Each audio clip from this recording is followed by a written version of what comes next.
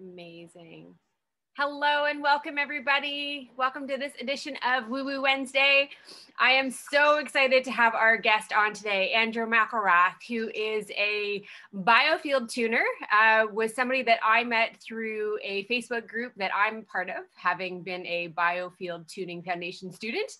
And yeah, I just invited Andrew here today to share with all of you what he does as a biofield tuner, a little bit about what it is. So we'll just get right into it. Thank you so much, Andrew, for being here.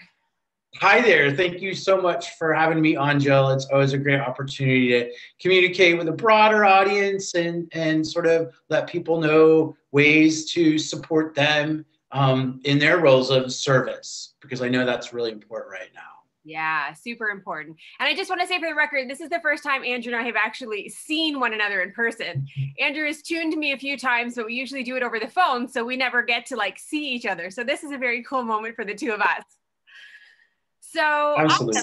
So tell me, like, how did you find biofield tuning? How'd you get into it? All that stuff. Yes, absolutely. So, I was on the path of working with, holistic modality. So I had already had a bit of a background in hypnosis. I worked with a specific form of hypnosis called quantum healing hypnosis therapy, developed by Dolores Cannon. And I had received a session, and in that session, I got the guidance that I would be working with sound. And at the time I thought, okay, well, hypnosis, sound of my voice. Okay, that kind of fits in there. Well, later on, this is probably around 2015, I was doing research on solfeggio frequencies and the way that sound works in a healing context. And I came across this video of the developer and founder of the modality, Eileen McCusick, and immediately I knew I needed to learn this modality. It was very clear to me. Sometimes your higher knowing drops in and goes, you have to do this. So I did, and it was extraordinary. I think a lot of people that are drawn to the work have that kind of knowing or a deeper sense that, this is something I need to do. So I went for my first class in 2015, and huge things shifted, huge things for me that were sort of outside my cognitive awareness around patterns, and really deep things moved. And so after that happened, I just kept on going. And then I think in between, at that time, there were 3 sequence of courses. So I was then certified in June of 2016. And then it's been a pretty consistent practice since then. So I think back, and I've been tuning for almost 5 years now.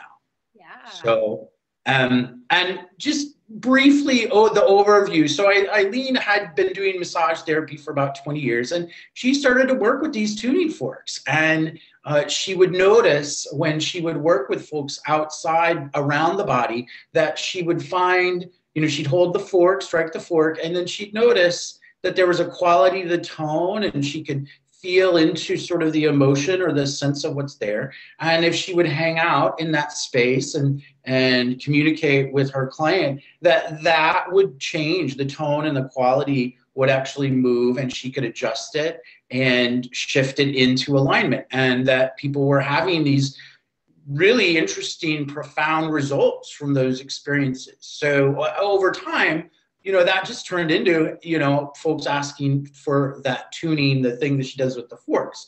So the theory is, because at this point it is theoretical. However, over 2,000 people have been trained worldwide, at least on a foundations level, around the modality. So there is something going on. But her theory is that we are all emitting light in the form of biophotons that surround our field. And traditionally, when we learn about matter, we learn about gas, fluid, and then, solids. Well, there's plasma also, if you go the other way after gas. And then beyond that is ether. And so that's kind of outside of what we're taught. But actually, that information is really ancient in a lot of traditions.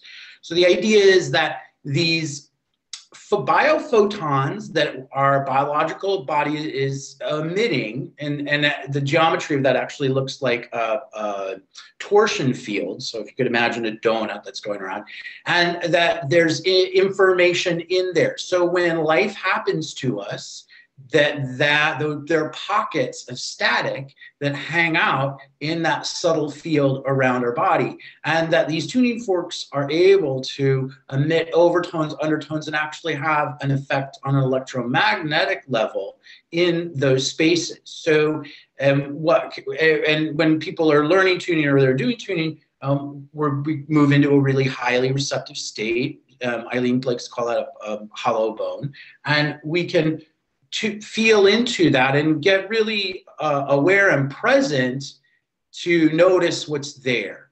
And over time, at least for me personally, I think my body's just become very accustomed and trained to receiving the information that's there. And we call it, we use the language very openly and broadly as information, because the idea is that all of that's there. It's kind of like your own personal Akashic record, if you will. And so I just kind of notice what's there. We can't really remove what happened in those records, right? We can't go back and say, oh yeah, that didn't happen at 5. But what we can do is make space for that to become integrated. So over time, Eileen developed a Biofield anatomy map, which is a guide for people to use. I find all kinds of information in the field and just allow it to sort of drop in. And in some ways, I kind of get out of my headspace to sort of allow that to drop in. And the idea is that when we allow those subconscious patterns, because in my observation, those are all patterns to some degree that have an origin. When we identify those on a conscious level, the subconscious becomes conscious, and then that integration and healing allows, it makes space for it to occur. So sort of like when you are communicating a challenge to someone that's supporting you, whether that's a counselor or a friend or whomever, that they are witnessing and expressing empathy to your experience. In my feeling is that all healing is a form of self-healing, that we all consent to that to happen. And so that role of someone reflecting something back to you and allowing for that subconscious or unconscious pattern to now becoming aware of it and noticing it, and also maybe stepping out of the experience of being in it, right? Because someone's able to come in and say, hey, this is happening, I'm hearing this, I'm getting this, and having a dialogue about it allows it to integrate. Yeah, absolutely. I can 100% concur with that. Awesome. So what does a session look like? What types of things do people come to see you for? Yeah, so it's really pretty broad. So sometimes people will have gone through different modalities, whether they're allopathic or however that has shown up for them. Sometimes they're just open to it and they want to approach it from a holistic standpoint. And that those can range from physical symptoms or emotional symptoms and things like that. And, we really try to approach it not necessarily entering it from that place of symptom-based approach. It's sort of like, let's just see what shows up. So you can go in with an intention, but more often than not, I will use a pendulum to sort of see where energy's not moving. And we use the 7 chakra system, or you could call those nerve plexuses. That's probably a more agnostic kind of language for it. But and I also want to say that my sense is that this process has a cross-cultural overlay. In many ways, it feels like it intersects with a lot of other traditions outside of what we now call biofield tuning. But so people will come in, and my process with them is pretty quick. I don't do extensive intake because I'm actually more interested in what's showing up there, because sometimes we get stuck in the story of what we self-identify with a symptom. And and say, oh, well, this is mine. Or if someone's dealing with a health challenge for a long time, it really integrates into them. So I usually ask people, what are you noticing in your body that's showing up today? So in my experience, the body always tells the truth. It really can't lie. And so I just kind of hear what's there. And I think immediately when I start communicating with someone in person, I'm starting to tune in, no pun intended, or key into what's dropping in to my awareness around it. And then the first part of the process, you know, this would be if someone was for an in-person session. I do a lot of my work distance, and I'm going to explain how that works in a little bit. But so someone would come in on a treatment table, and the very first thing that we do is connect with what we call their Earth Star chakras. So this generally lives about 8 to 12 inches below the feet. And if you can imagine that your body is an electromagnetic system, and that you need to anchor that negative terminal on the battery that's the body, because if you talk to anyone that's an electrician, they're going to tell you need to have that grounded for it to work and to be safe. So we get that settled in, and there's all kinds of information in that space. I notice where people are plugging into someone's signal to feel grounded. I'll sometimes notice what's going on in their close relationships around family members, or if there's really immediate emotion that's coming up, that can show up. And also, strangely enough, when pets are anchoring the individual, that can often show up. So just a whole bunch of information. So we do a little adjustment to ground that in. And sometimes people are very sensitive and will pick up, they'll have tingles, or they'll feel a sense of energy moving in the body, you know, in that first part of the process. And then what we'll do is we'll connect their sun stars. So that's the positive terminal up above. And ideally what we're doing is connecting that flow between the energy up above, or in the sun, down through the body into the earth. And another piece of language that you could use is this actually kind of the flow of prana or chi within the body. And we're really allowing that to open up. And when that channel opens up and that flow is really initiated in a really beautiful way, the rest of the parts of the process become a little easier, because you're making subtle adjustments, or you're inviting a shift to happen, and that flow kind of just allows it all to happen. Because ideally we have 100% of light coming in, and then we have 100% coming out. But sometimes what happens is the circuits, our emotional electromagnetic circuits, get, you know, broken. And what we're doing in the process is bringing things together and allowing some of those circuits to come back into repair. So ideally there's 100% in and 100% out. That's an ideal state. You'll notice that when people are running really heavy stories, or really deep unresolved emotions or patterns, that flow is leaking out. You know, when we're running a story of unresolved emotion, we're leaking our own energy, we're leaking our own light. So that's that kind of covered the bigger picture of what's going on. I would say, okay, so within a session, how it would then work is, you know, I go in with a pendulum, or practitioners go in with a pendulum usually, and just identify where things are not moving. And that's generally guides us to where we're going to go. Again, that Biofield Anatomy is a guide. I have kind of opened it up to just see what shows up. And it's very much a conversation and a back and forth with the individual on the table. So because when we find pockets that are stuck, or there's a lot of resistance, just processing the emotion, inviting new possibility in there, kind of working with folks to loosen up that space, and then allowing it to be integrated and move to the center. So we're kind of, the language I'm starting to use is that I feel like I'm an emotional electrician in some ways. I love that. I love that so much. Yeah, I 100% agree. And obviously, you know, I've been lucky enough to experience these sessions, and I understand how to do them. Yeah. So what, from your perspective, like what do your clients say to you after a session? How do they feel when they're done?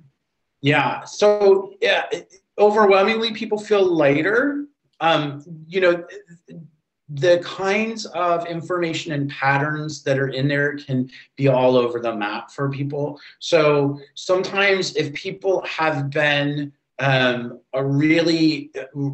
something has been really pushed back or under wraps. So say that it's pretty common for all of us to have heard or felt at some point, particularly if we're really expressive, to calm down and push that down and meet the world in the place that they're at. And that might be kind of a repressed, contained state. Well, if you're a rather gregarious person and have a lot of energy or feel very strongly about things, and you've been asked or taught to push that down, when we release that, sometimes there's a huge burst of energy. People are like, oh my gosh, I did this, I did that. They notice after the fact that there's all kinds of movement, things open up. And then on the other side of that picture, you know, say that someone's in overdrive all the time and they're showing up in almost not a manic state, but on kind of high alert in the world and on all the time. When that gets witnessed, and maybe there's a pattern that goes back a little farther, that can tend to regulate, down-regulate, and then sometimes people crash and burn. And I mean that respectfully and compassionately, because you know that means sometimes a big rest. Sometimes that means that people are need to acknowledge the broader ramifications and impacts to them and their lives in being in overdrive for a long time. And those are just a couple examples. You know, if you look at the Biofield anatomy map, there's a lot of real interesting information. Like on the left side of the heart is where depression, grief, and loss kind of hang out. On the right side is where I call it the codependent zone. When you're saying yes, but you really mean no. So there's a sense of being overextended. And one of the things that I notice about the sort of patterns of cardiac function there is that that left side tends to be more of a depressed, sort of more of a state of atrophy. And then the right side is just this hyper exaggerated manic quality. And that can actually show up in patterns. And again, I want to be clear, you know, we're not treating, diagnosing, or you know, doing anything in that capacity. However, you know, how I see this is I'm feeling into these patterns or noticing these patterns that over time can show up in the physical body. Because in my line of work, or in this line of work, everything that shows up in the body has an emotional pattern to it, right? That everything. And I think that's really important. You know, I got an Associates of Applied Science in Complementary Alternative Medicine in botanicals and herbs, and I noticed even in that language, right? It's kind of set up to set that aside, and I understand the reasoning for that. But I think I was just thinking about it the other night. I think the language that I really want to continue to anchor in is holistic, right? That we really need to integrate those side by side rather than having this weird back and forth between them. So that ideally, you know, I can have a conversation with the individual and work with these patterns along with whatever is going on. Because yeah, sometimes people will show up to a holistic practitioner because they've exhausted all the other options that are out there.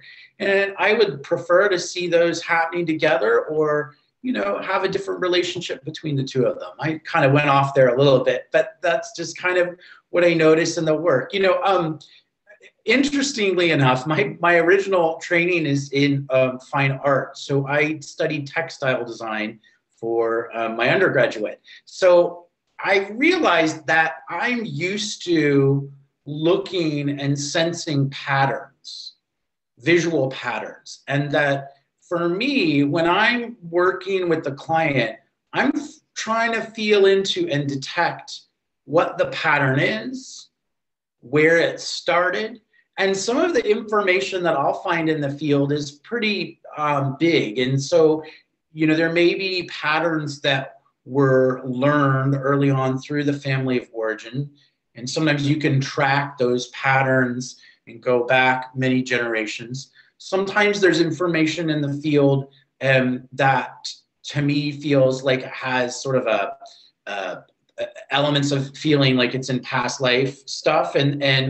And how I think I become aware of that is that when I would start to do these past life regression processes with people, I had a couple experiences where I would get the visuals of the scene that they were describing without, you know, obviously I wasn't seeing what they were seeing after the session. I'd say, hey, in that part that you described, was there this wallpaper on the wall, and you know, what was the situation? And it would be confirmed. So I started to notice that I was picking up on information in that way, and I think that's important. And then another component that can show up in the location of patterns is ancestral. So sometimes there's learned behavior, sometimes there's actual memory in the DNA. So this is an emerging place of research that's coming up, and it's specifically related to ancestors or descendants of Holocaust victims. So they're finding that there are higher rates of PTSD in certain populations. And if you think about, you know, the global experience of trauma and war and genocide and famine and the whole long list, you know, we all probably have a library of trauma potentially that's in our DNA memory banks, right?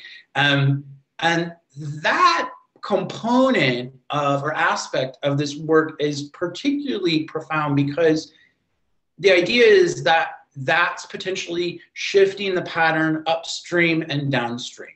Okay, so Eileen likes to call that energenetics, but that the work you do as an individual that has its roots in an ancestral pattern has very broad and big implications.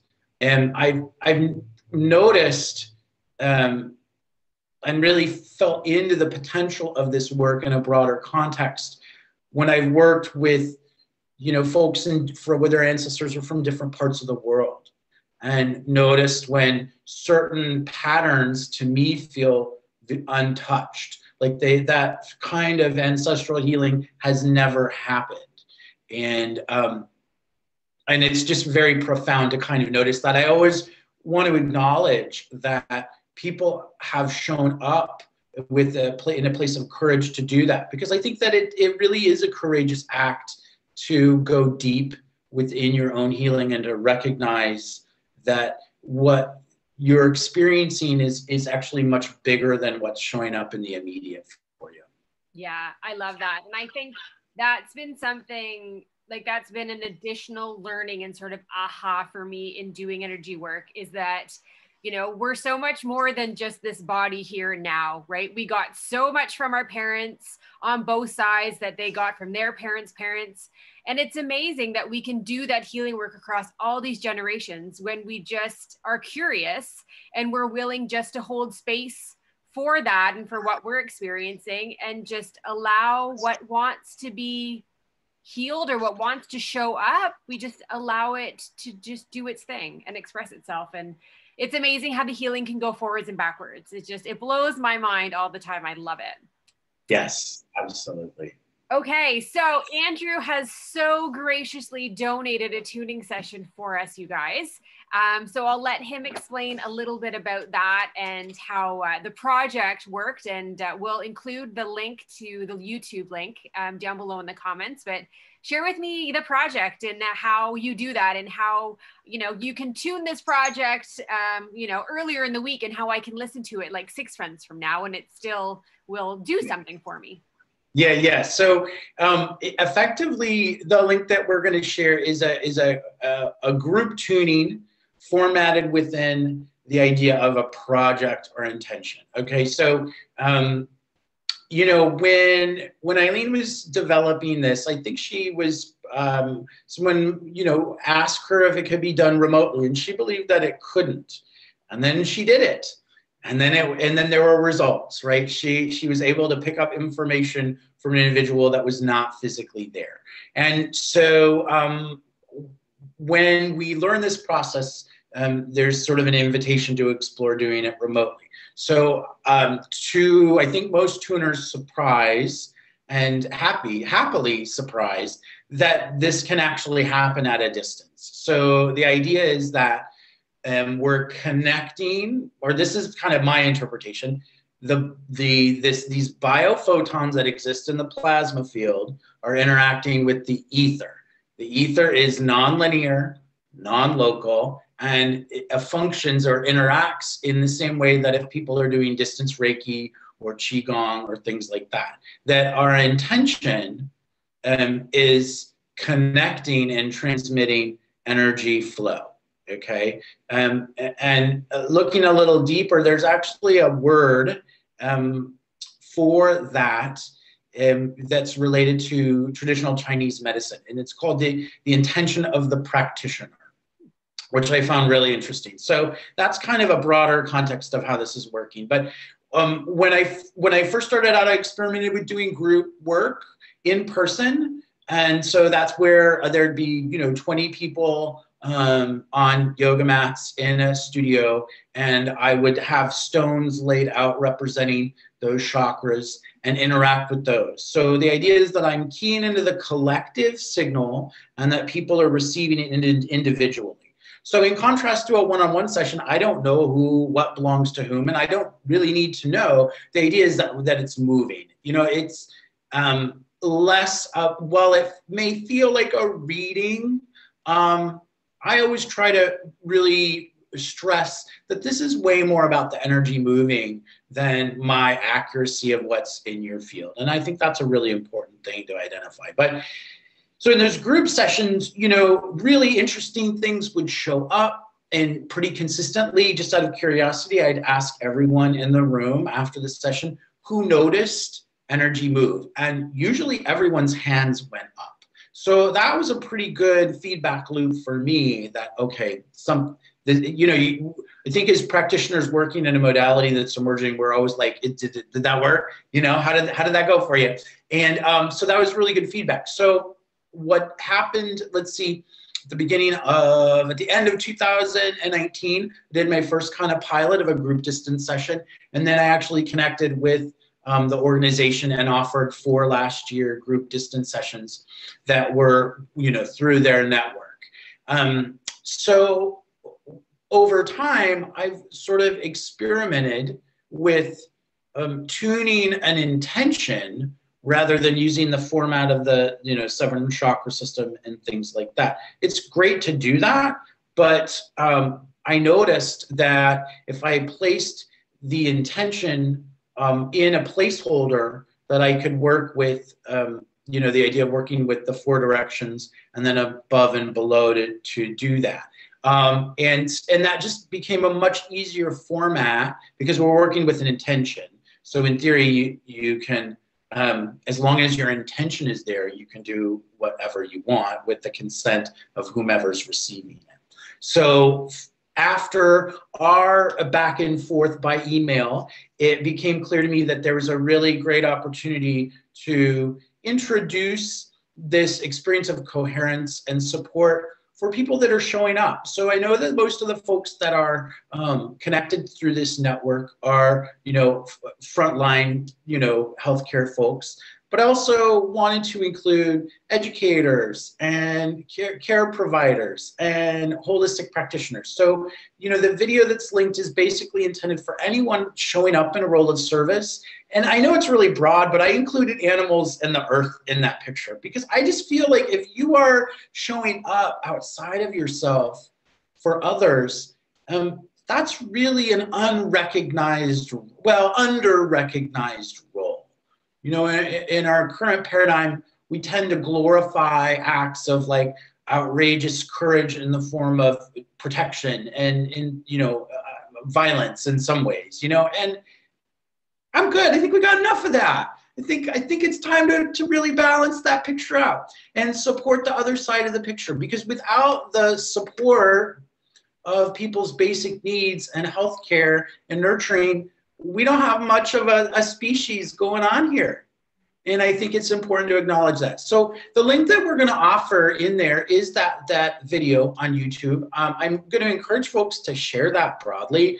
You know, one of my personal goals at this point in my journey is that I would like to connect with as many people as possible. That's just kind of where my values are at this point in the game. You know, I think in this last little bit, probably a lot of us have been really spending a lot of time potentially reflecting on what we do value in our lives. And that's something that's really come up for me. So that said, with that link and that process included, I kind of want to do a little show and tell for folks, if that's okay. Yeah. And what we're going to do is we're just going to do, I'm just going to connect with the Earth Star of everyone's included. Okay, so you asked me, how does that work for other people to listen to it later? That's what we want to acknowledge. Okay, so because this is happening in the ether that's outside of time and space, because as the practitioner, I'm holding the intention that anyone that will ever listen to it is included, which is kind of interesting. But if you're familiar with Reiki, that can be sent back and forward in time. It's all about that energy and intent. So you could think about it like this as well. When someone creates a piece of music or writes a book or creates a sculpture or a painting, their energy and intention were activated in that moment that they created it. However, you are listening to it centuries later, potentially viewing it centuries later, reading it centuries later, and you in that moment can be having a palpable, significant, energetic response to their intention. And that's exactly the same thing. So that's just a really, really direct way to kind of explain that to people, because it's not, you know, it's outside of our what we're taught usually. Yeah, you know, that everything's. That's a great explanation. I never thought of it that way, but that makes sense to my brain, you know, like I understand how the energy works, you know, now with everything being in the ether, but for somebody who's new to this, that's a fantastic explanation. So thank you for that. Good. Yeah. All right. So just really briefly, I'm just going to kind of do a little show and tell. This is a weighted fork. And the frequency of this fork is 144. So this is put out by the Biofield Tuning team here. And it's the 144, right, is 12 times 12. So there are a lot of different reasonings for specific frequencies to be used. This is weighted forks are often used on the body because they have a very, they produce a frequency that's detectable on a physical level, right? But these also are used in the field around the body as well. And they work really well to break up kind of dense information. And then this is an unweighted fork, so I'll be using this, and you'll hear it. I think I'll be working with both of these today to just do our thing together. And so just to let everyone know, part of the process of biofield tuning includes deep, full breaths. So as we do this, as you're listening to it, like first off, just acknowledge a few contraindications. You know, we're doing this in a recording, and I don't think that it has the same kind of weight that if you were in person or in a distance session. But we need to let everyone know that if you're a woman who's pregnant, you have a pacemaker, or you have a chronic health condition, including cancer, that this part of the process in the recording is not included for you, okay? We want to make sure that everyone's safe. You know, this is a really non-invasive sort of process, but it's important for me to make sure that, you know, we're including the ethic of do no harm. So that's just important to become aware of. And then we're going to just connect. Okay, so I'm going to invite everyone to just get really comfy in your space, whatever's going on. And we're going to meet this Earth star where it's at in everyone's field. And I'm just going to kind of notice what's there and talk you through it. All right? So first off, everybody, let's just breathe. There you go. And just kind of notice what's going on. without judgment, just kind of being present in your body. Okay, so here we go, folks.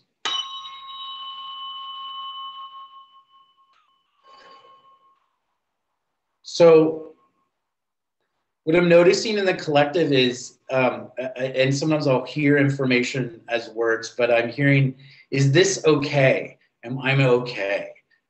This sort of a self-awareness of, is what I'm feeling, noticing, and becoming aware of is okay. And I'd like to witness for you that whatever is going on in your space is okay. That you're okay no matter what. Yeah. And it's funny what showed up in the group session periodically is showing up here. There's all kinds of emotion in the throat. So folks, if you are needing to communicate different things to different people, that's appropriate. You got to let it out. You know, you're not required to hold that in forever. It's okay to blow off that steam and let those emotions move.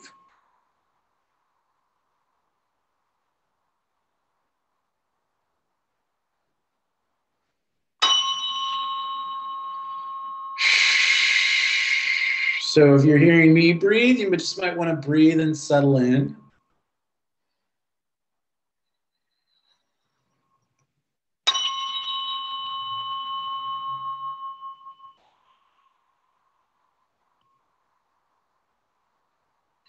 And before we drop this in, there's one little a little piece of info. And again, this kind of echoes what was in that group session. If you're taking inventory of your life and noticing that it's time to shift things and release things that have been hanging out for a long time, I just want to witness for you that you can manage that in grace and to honor your knowing around when that needs to happen. Sometimes just acknowledging something's inevitable can release the pressure in the moment. There you go. And then it's funny, knees and feet are showing up. So if you're someone on your feet a lot, and it's time for some massage or some kind of analgesic to address some of that inflammation in those feet and knees. There we go. Okay, folks, so we're just going to slowly drop this down. You don't need to do anything. And you might notice sensations in your body or not, and that's okay.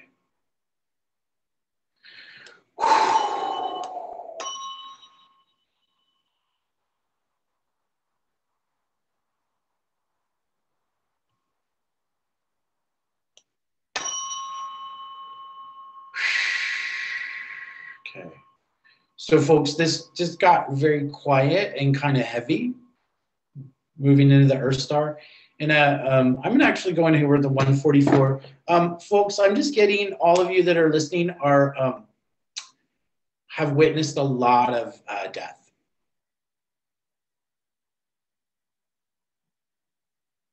So I'm gonna invite you to breathe through that and just kind of notice that that's part of your role, and to notice that that might have a cumulative kind of effect.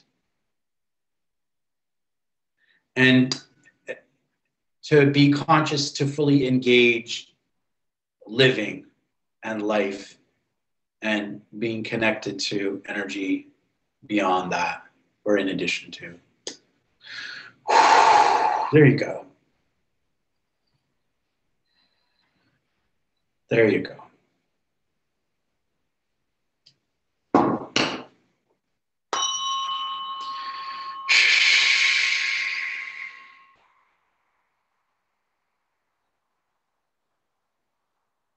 And also notice that beyond just letting the energy move through your body into the earth, there's also a pathway to receive vitality and energy from the earth.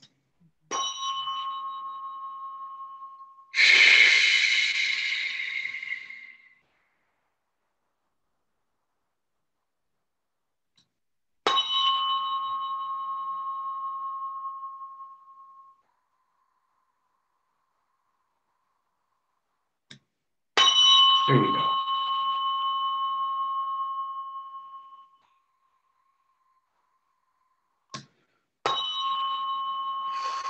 Okay, we're going to use a 528, folks, just to finish this off. It just needs a little smoothing over.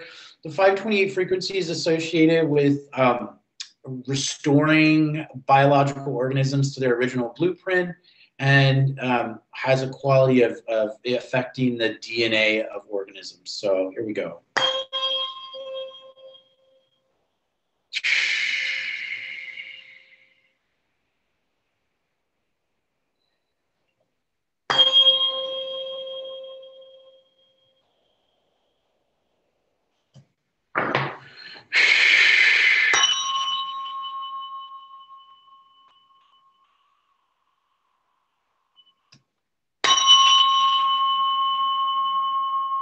Nice. Okay, folks, that feels great. So that's kind of the process of an Earth star. You know, it's interesting towards the end there. When I work with folks, I know that I've kind of anchored the Earth star in pretty well, because I can sense the individual's pineal gland a little bit, and I was feeling that towards the end. You know, folks, make sure that you're able to support your sleep as much as possible right now.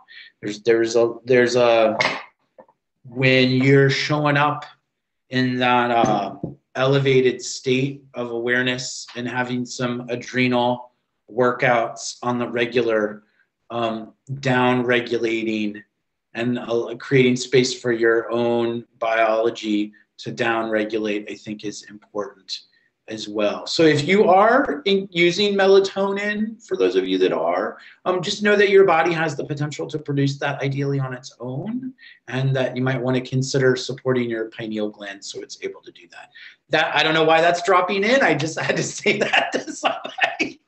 I love your little drop-ins. I think they're amazing. And yeah, like I just, you know, I take it all and I just see how it resonates. And I'm so grateful for you and what you do and being here today. Thank you so much.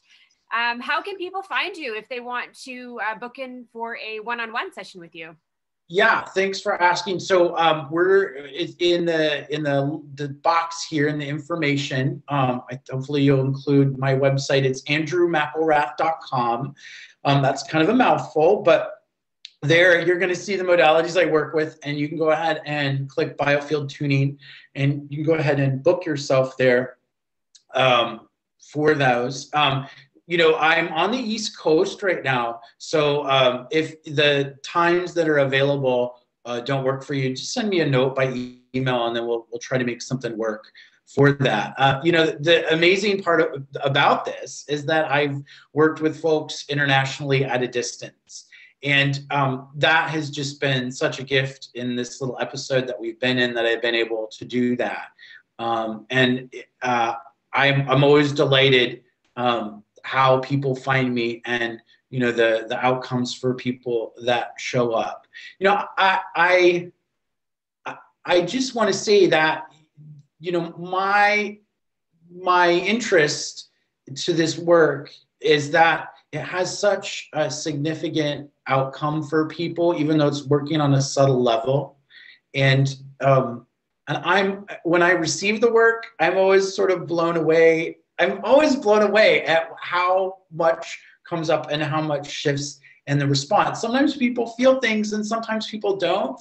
You know, I have clients that don't feel things in their body so much, but they're like, you know what, after a session, this stuff always changes.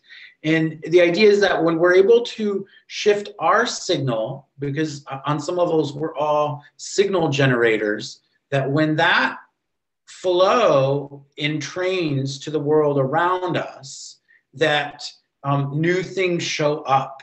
It's like we're all in a state of a feedback loop. So if I'm running a story where I don't have enough or I'm not good enough, then the world's going to meet me in that place. But if I'm able to shift that frequency on the inside, new outcomes show up. And so I'm going to invite everyone to imagine yourself as a signal generator.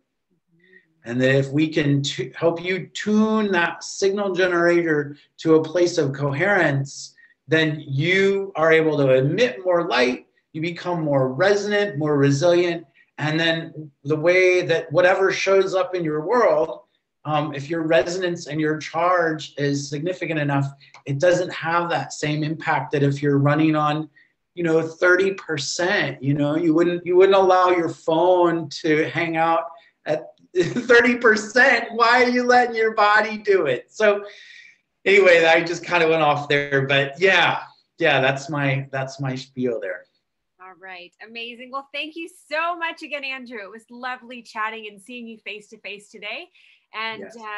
Hopefully everybody can reach out and connect with Andrew. So yes. Take care, everybody, and we will see you all soon.